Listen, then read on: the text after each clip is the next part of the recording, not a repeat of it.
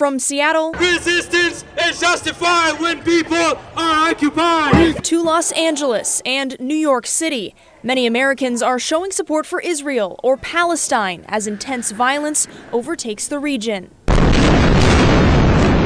But in Portland, Oregon, we're waiting. We have nothing to do but wait. There's nothing we can do but wait. Joel Bainan and his family keep their phones close by, hoping his niece and her husband, who are in Israel, will call. And the kids made it out okay and have been evacuated, and we haven't heard anything about either my niece or her husband since then.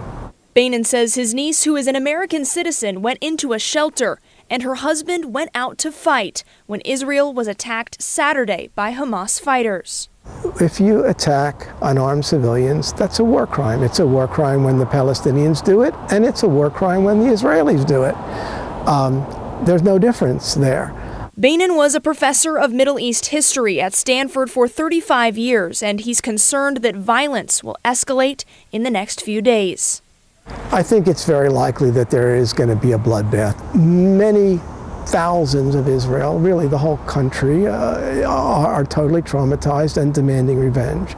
And the government is going to deliver it to them because otherwise it will lose its legitimacy. And Bainan knows that for his family, the outcome could be devastating. Even more so, I would like to see a fair and just and peaceful resolution to this conflict.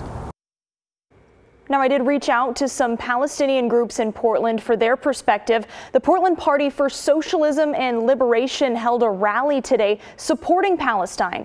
In a statement, the group said, in part, the actions of the resistance over the course of the last day is a morally and legally legitimate response to occupation. It was brought about by escalating Israeli oppression on numerous fronts. Tim? All right, Ashley, thanks for your reporting tonight.